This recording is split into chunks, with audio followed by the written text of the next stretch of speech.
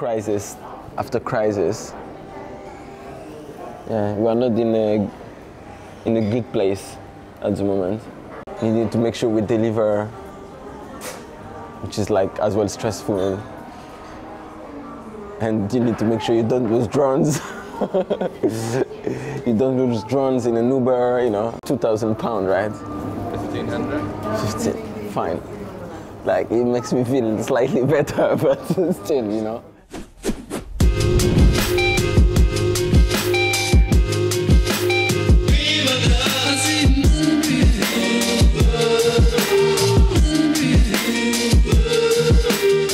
So we're talking about like new business. When you want to acquire new clients, you need to be like ruthless, and you need to put a lot of effort into it. Okay, that should be around here. St. James Garden, is it this one? I think it's that way, guys. Let's go that way. There we go. After you. Okay. I think it's here. If we have like to cold call people, send emails, you know, sharing our case studies, coming or sharing potential creative idea for them, I really believe we should do it in the next 3 months if we want to acquire new clients.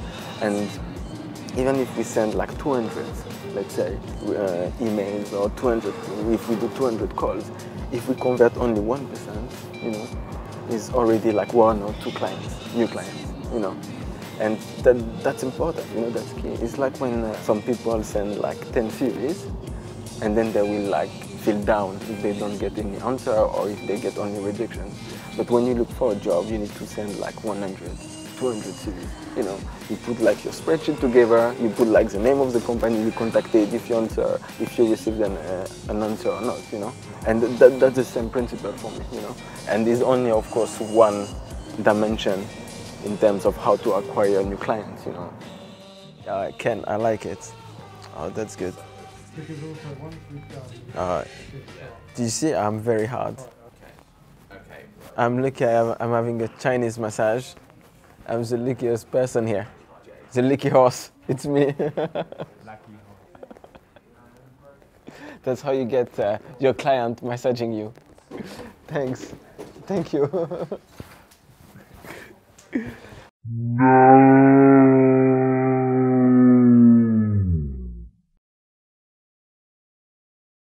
We are going to try to go out there and participate to main events in the UK and in Europe, marketing events. Another tactic we want to put in place is in relation to writing articles about what we do as a company in the aim of featuring in like key magazines or online magazines, just to put us on the map, as well as obviously our vlog, which is like the core of our marketing, really, in order to ensure that people know who we are and what we do, and that's our future USP, really.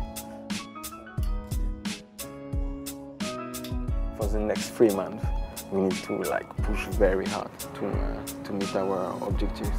This weekend, we're going to close ourselves in the office, put a sales plan together with different work streams, direct emails, key events, produce like articles, our social media accounts, and so on. Like there will be like between 5 to 7 main work streams to try to push new business and acquire new clients. Yeah, so that's a wrap. That's a wrap.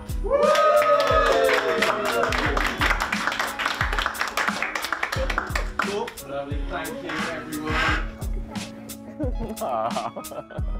Conquer the sky! Yay! Okay, like this amazing plane, the creator of the plane, here she is. She built it, designed it, and didn't give it to us. What? Yes, yeah, so fine. But like, thanks, it was very good. No problem, Yeah. anytime. Cool. At the moment, we mainly use two options. So either we go with our case studies and credentials, because they are like very strong, you know, achieving like 100 million views, you know, achieving very, very good KPIs in terms of downloads or sales. So that's, for us, it's like, it's a proof, right? We have done it for our clients, similar to you. So the other option is directly going with a creative idea or concept and go to them and say, imagine we work with this influencer and we send them like in whatever, China or Sweden or whatever, and do like this and create this concept with them and, you know, film this video, you know, and get something viral for you. And we are giving away, you know, our kind of IP, you know, our brain, like what we are putting together, but we need to give first because we are nobodies. So, and we are not afraid of giving ideas away. In those circumstances, so you give an idea away. Yeah. And it doesn't need to be vision, but then, you know, potentially that person then can take your idea and execute it and someone else, right? That's okay with us. Yeah. I think that's a risk worth taking. Artificial intelligence. There we go, 3 minutes. If they find the place. Ah, that's an Uber. Actually, we're just next to you. Okay, where do you want to go? Blackfriars. You recorded me? Yes, it does. I can see you recording me. Can you check if you can like pick us up? Again, there's someone who accepted. Next time. Next time. Thank you very much, guys. See you later. See you later. Trying to cheat the system, it doesn't work. But this, yeah. Hey, how you doing? Good, good. Do you have a Michael Jackson impression? Like this? Sort of. Yeah. No, I can't. Come on. As soon as you start to be out of your comfort zone, is when you are going to push yourself. You know, and personally as well. You know, me, you know, it's how I learned. Is when I was put like away from my comfort zone, and I had to learn, you know, on the go, learn on the job. You know, stressful. Minimum time. You have time pressures. You know, you have there's a lot of stress, but like you can learn very fast because of it. And you know, even for the company, for us, Socially Powerful, you know, I think we learned the most under pressure.